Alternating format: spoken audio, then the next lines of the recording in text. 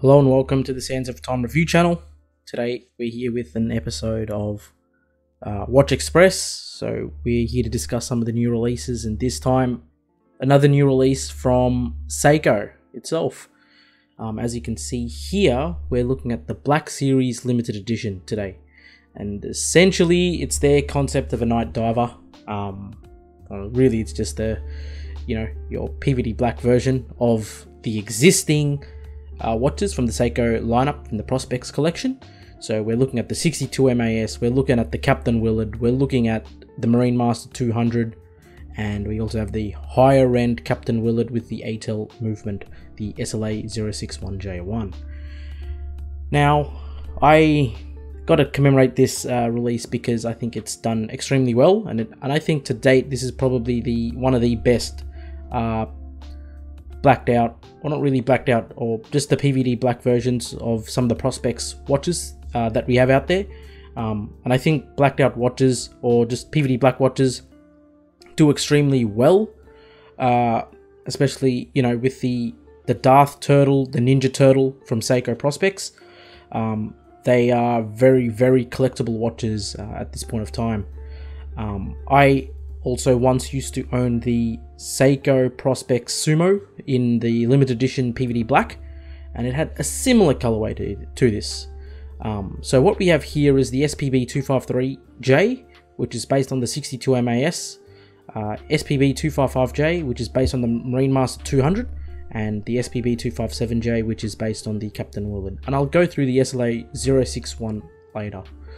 So what we have here is we have a little bit of whitish or creamy lume on this style. So it's a little bit vintagey, just based on stock images alone.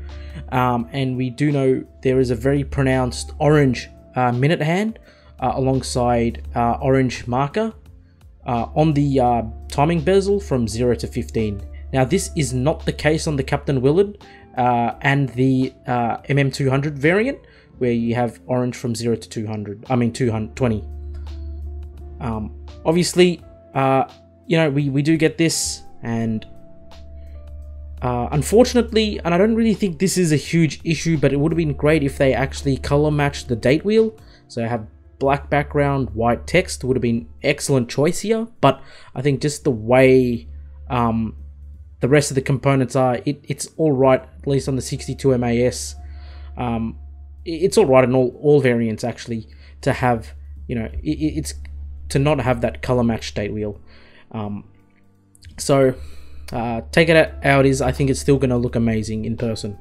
And that here is the Lumibright, beautiful. I mean, you have a yellowish orange lume, you got a green lume pip, and then you have blue lume for the indices.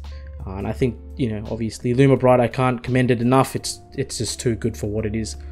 And the best thing about these variants is that they feature this kimono style NATO strap, which in my opinion is just of excellent quality, very sturdy, and it feels like really high quality strap. I think getting any of these watches alone, or any Seiko watch that comes with these straps, is actually something to truly appreciate, because it's done extremely well. And obviously matching PVD colored keepers for your straps as well. They've not skimped out on anything. Everything here makes sense.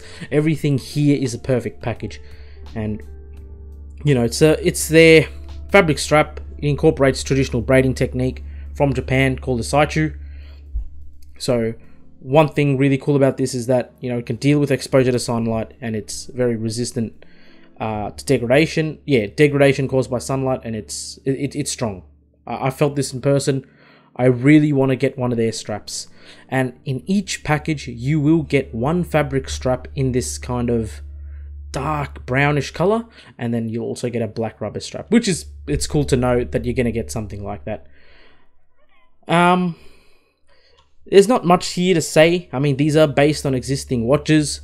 If there's one complaint I always have with Seiko, it's pretty much that the mechanical movements inside, especially the 6R35, can be a hit or miss. You know, you're kind of playing a hand of poker there, and its accuracy tolerance is plus 25 to minus 15 seconds per day.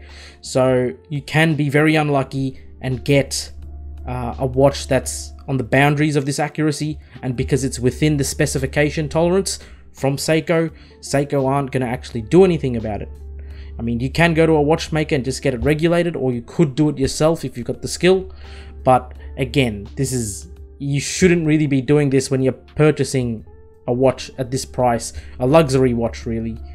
1,895 Australian dollars retail on this, and also the Marine Master 200. The Captain Willards are generally $100 more expensive, so this should read ideally 1995 Australian dollars, which it does, and these are all limited to 5,500 pieces each. Now, 5,500 pieces for a Seiko is quite limited, especially of these caliber, of this model.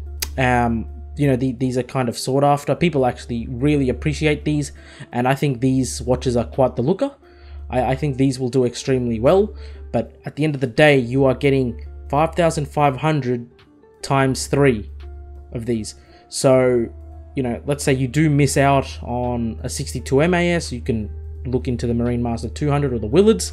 My personal favorite here, I'd have to give it to the 62 MAS and the Captain Willard, mainly because I really appreciate the 6159 case to be in stainless steel and to be able to see that mirror finishing Zaratsu polish that you would get on the MM200 and the MM300. I kind of dislike it when the black kind of dulls it down. Now, one more thing to note is that with these watches, Seiko have stated that this is stainless steel with hard coating. Now, I don't know if that means DIA-shield coating or dye-shield coating. I do think the hard coating is meant to help the scratch resistance of the watch, so especially with the PVD treatment. So I'm kind of excited for what you get.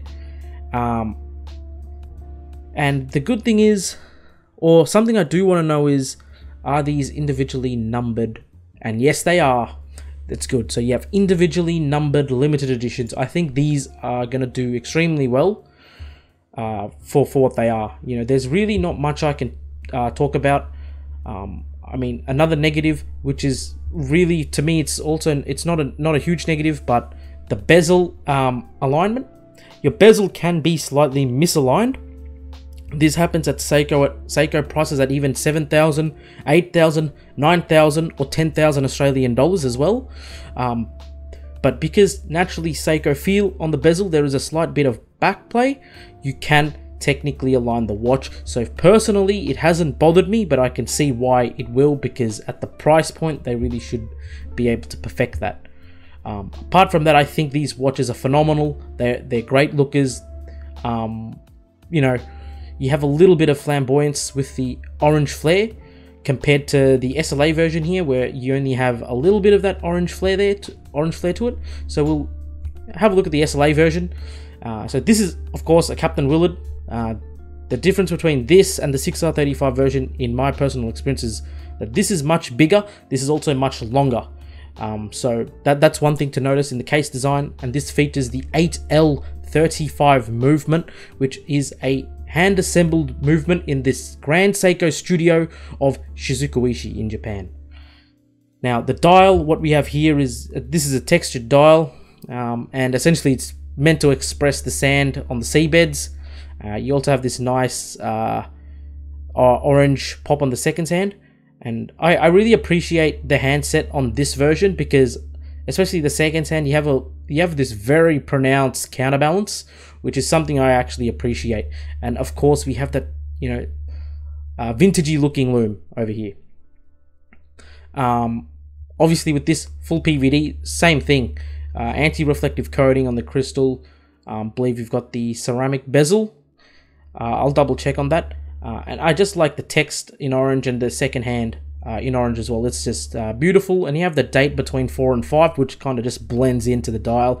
And it does have a matching date background, which is something you don't see in the 6R35 versions. So obviously here you get the bracelet, and you also get a silicone strap. It would have been great if Seiko were to offer a fabric. honestly, the fabric's a phenomenal strap. And obviously, yep, ATEL35 movement. Which, look, the ATEL35 movement, even though it's being a Grand Seiko hand-assembled caliber, that's going to last the test of time as well. You know, the oils are hand-applied, but again, the accuracy tolerance or specification here is plus 15 to minus 10 seconds per day. I do think it is kind of disappointing, especially when you're paying 5,195 Australian dollars for. Usually your performance is significantly better. From my own experience, I can definitely say that, but I can definitely not say someone out there is going to be unlucky and going to be on the boundaries of these accuracy tolerances, and you know, your smile suddenly turns into a frown. I definitely don't want anyone to experience that, and that's from my view. Now, this is a limited edition of 1,000 pieces, rightfully so. This is a $5,000 watch. In Australia, at least, I know Seiko itself are restricting supply of their high-end limited edition pieces, specifically to boutiques and very select authorized dealers. I'm talking about 1 or 2 in the country. There are many authorized dealers in Australia, and you know, with the number of pieces, they're actually lowering down the number of pieces of these SLA versions, and they're going into select places, mainly boutiques who sell them at full retail price. So not sure how this one will do, whether it goes to an authorized dealer, but at times, authorized dealers, especially with Seiko, especially with us as watch enthusiasts, we expect good discount on these Seikos. I had recently picked up an SLA 043 for 35% off. In my opinion, excellent. It was worth it. I loved it. But as you can see, authorized dealers are selling it at huge discount because they can't get rid of the stock. So there was simply too many. So I think Seiko are kind of learning from that mistake. Bad for us, good for them. But it's going into the hands of like proper enthusiasts, which is a good thing. So that's kind of my take on the new SLA 061 and the new Seiko Prospex, the Black Series limited edition. I think these are stunning releases, especially with the straps you get. The total package, they just look great. So that's from myself. It's the sands of time, exiting.